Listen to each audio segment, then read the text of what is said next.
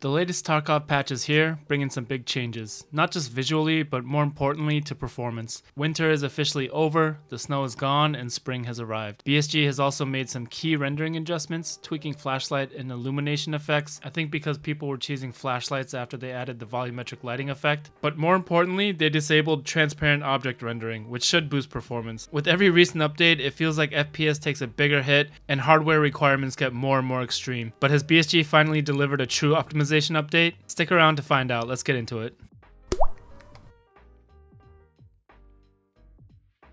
For these tests, I'm running a 9800X3D with a plus 200 MHz boost clock override and a minus 40 undervolt, paired with an RTX 4090 and 64GB of SK Hynix A-Die DDR5 at 6000 CL30 with tightened secondary and tertiary timings. If you want a deep dive into my full tuning setup, check out the video linked in the upper right hand corner. I tested customs and streets both offline with no bots for baseline numbers and online for real world performance. Tests were run at 1080 and 1440 using my Pure 80 optimized presets. If you're looking for the best PC and settings optimizations, be sure to check out my full optimization guide linked in the upper right hand corner and in the video description. To ensure consistency, I did 3 runs per test and averaged the results for comparison. Now let's get into the numbers. On customs offline in 1080, I immediately noticed a massive performance boost compared to the previous patch. Average FPS jumped from 183 to 303 around the new customs industrial area. That's a 65% increase. The game also felt noticeably smoother with 1% lows improving by 66% and 0.1%